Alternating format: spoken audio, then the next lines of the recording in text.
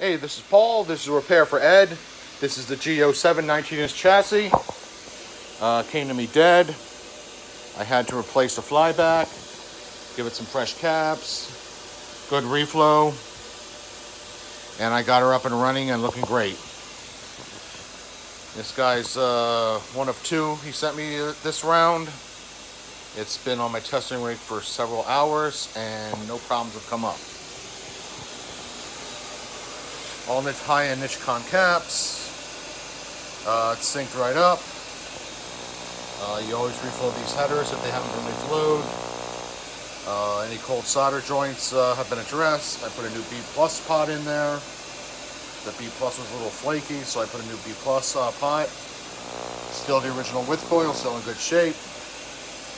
Everything's ready to rock and roll, so I'll send it back.